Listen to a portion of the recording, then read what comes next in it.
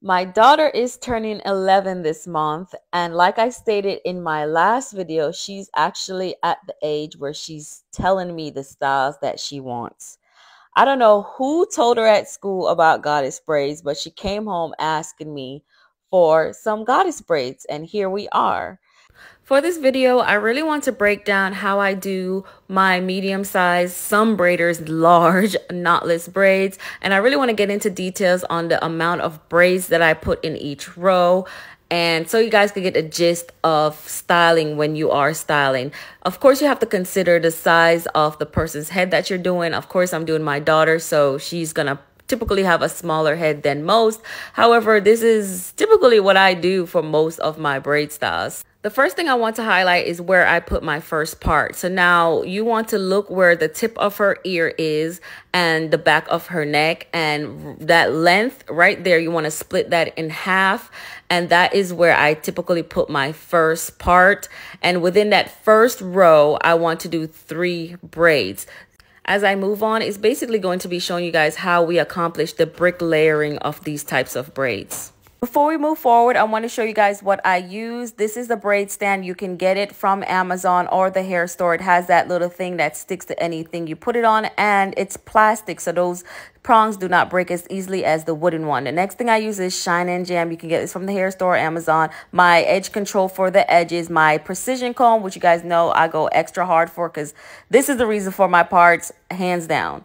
So the next thing I use is my braid band. I hate dipping my fingers into the jam constantly or even taking away time from it, so that helps tremendously. The next thing I use is the Rua hair. I love this hair. It's soft and it comes in a number 6. No hair is coming in a number 6 but that one, and this is a number 4. You guys know my daughter has a special type of hair color and it's hard to find anything that goes with it. So now the Milky Way hair that I just showed you guys is going to be a natural human hair. It's very costly. However, I don't want to use synthetic hair because it's going to knot up. We're going to be going to the beach, getting in water, and I don't want her hair to be a hot mess from synthetic hair. So I chose to use human hair. And honestly, there's nothing special about the Milky Way. Why I bought it, it was really just a color thing. Like I couldn't find anything to match the color.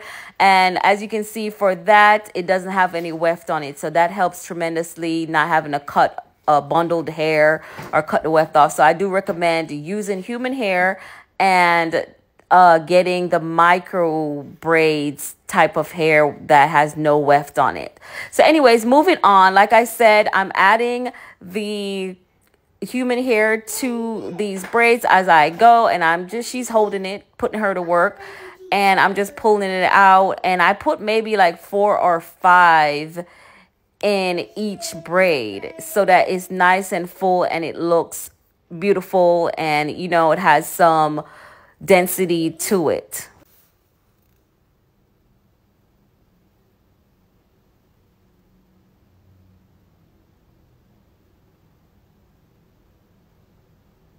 Now, when I get to the end of the braid, I typically put one last set of curly hair into it, and I braid it out as far as I can go.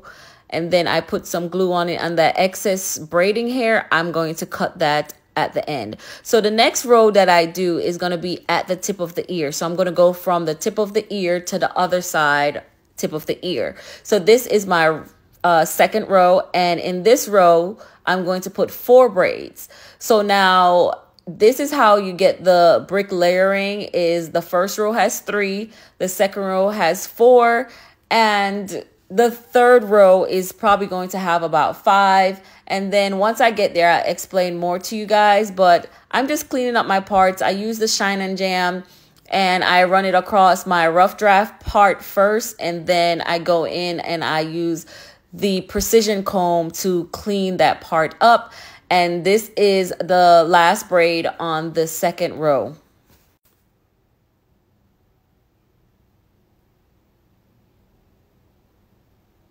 As you can see, as I'm going, I always want to add some Shine and Jan, and this is where the braid band comes in handy, because if I had to dip my fingers every time in the jar to get some, and I hate when the product is on the back of my hand, so it's just better for me to have the braid band and have the product on there, and it's just quick and easy to get to it as I'm going. So now this is the first row is 3 braids, the second row is 4 braids, and as you can see, the brick layering is where you each braid falls in between the row below it. So the braids aren't falling on top of each other, but they're falling next to each other. If you guys get what I'm trying to say, if you think about brick layering, you know how that looks. It's not like a straight line on top of each other. It's kind of like off. Y'all don't try me. Y'all already know I find it's a struggle to find the proper words to say sometimes, but I'll be trying to help y'all. But, you know, just y'all get what I'm trying to say. So for the next row, I'm going to be doing 4 braids so that when that falls on top of the row with 5 braids, it also falls in between them and not on top. So this is going to eliminate the spaces or seeing too many spaces in the hair. Brick layering makes the hair look fuller and not so spaced out where you can see all the parts. So your aim is to put your vertical parts to meet the middle of the box below it. So if you're parting down, you want to end up in the middle or meeting the middle part of the box below it. So what I'm doing now is adding hair to each braid, and that is called feeding in the hair. This is adding the extension hair to her natural hair to give it length and thickness. So when I use the term feed in, or to break this down so you guys understand where I'm coming from, I'm feeding in the hair into the braid to make it undetectable and to make it look natural. So I want to break down how many feedings I use in each braid to make it the length I want, the thickness that I want, and to just make each braid proportional and consistent. So like I showed you guys before, I braid down, I add about 4 strands of the human hair, 4 to 5 strands of the human hair. And this is the last one that I'm adding. And this one I do not pull out. I braid it down because I want it to be at the end of her braid. So I want the curly hair to end it. So what I'm using now is nail glue, and I'm going to glue the end together. You can tie a knot if you want. I'm sure there I've showed you guys before in my other videos how to tie the knot at the end. However, for this style, I'm going to be using the nail glue to do so.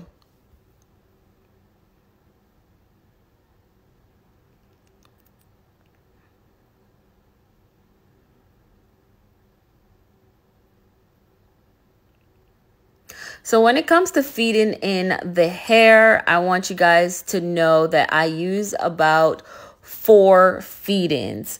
So of the synthetic hair, the braiding hair, I use 4 feed-ins. And when I start, I want to use my thickest because my daughter's hair is finer and I don't want the braids to look too skinny. I can't match the thickness of her hair with the feeding, so I have to go a little bit thicker. So now the first and the second feeding that I put is going to be my thickest, and then the third and fourth one would be a little bit smaller, and this is going to equal out the legs of the braid. So if you guys follow me, the first and second feeding that I put in are thick feedings, and you know there are 3 legs, so one is going to be a little bit smaller once you feed it in, and then so I add a smaller amount to the last 2. So overall for each braid, I only add 4 feed-ins, and then I start to add the natural hair. If you wanted a longer length, of course you can add more feed-ins as you go down to make the length of the braid longer, but I don't want it to be longer because she is a child, even though it's still going to end up way longer than I needed it to be, but that's just how it ended up. And That's how she liked it. Her dad is fine with it. I'm fine with it. So I know you guys, some of you guys are going to have your panties in a bunch about how long her hair turned out for, a little girl. However, like, I don't believe hair makes you more beat. You know what I'm saying? Like, she's my baby. I know her best. So she's not going to turn into a different person overnight because her hair is long. And I think some of you guys need to be mindful of that when you write those type of comments. But anyways, so I'm finished with her hair, and now I'm just putting in some mousse. I showed you guys the Mael mousse, which I love that mousse, like especially for natural hair and these curls and clip-ins that I've been using. It really defines the curls and it smells so good. So I'm spraying it with some water. I'm brushing it out, and then I'm going to put the mousse on it to define the curls. And it's late, so we're going to sleep and we go wake up in the morning because I don't have time for it to dry. So this is her the next day after school, and this is how they look. The curls are defined. It's human hair, so it doesn't have like a crazy defined. The curl texture is kind of loose, wavy, curly. It's doing what it wants to do, and she loves it. It's nice. Like I said, it's a little bit longer than I would like, but we're all okay with the length. I don't think it changes who she is as a person. And this is how it looks. It looks so cute. I love this hair. So I went and got it. She wanted me to be twins with her. So I went and got this same style. And you guys have probably seen that already by now.